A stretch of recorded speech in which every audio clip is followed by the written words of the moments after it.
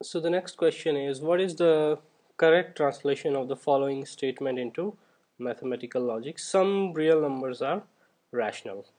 So what it is saying is that there are some real numbers, okay? There are like many real numbers. Out of them, some are rational.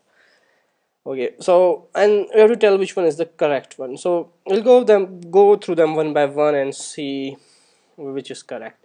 This one says that there exists x, okay, and x is real or x is rational. Okay, so this is definitely not, it is so obvious that it is not saying that x is real or x is rational. Okay, so this is not the case. And then what this one says, for all values of x, real x implies rational x.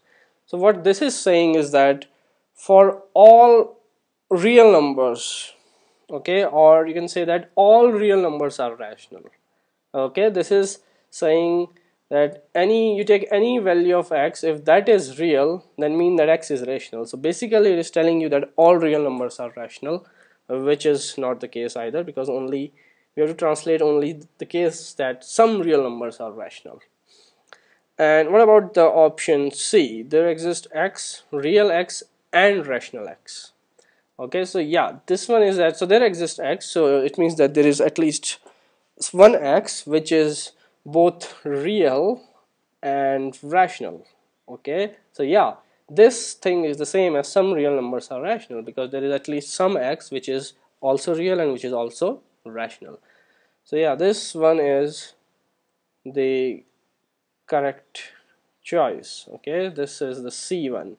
And what is the problem with D? There exists x, rational x implies real x.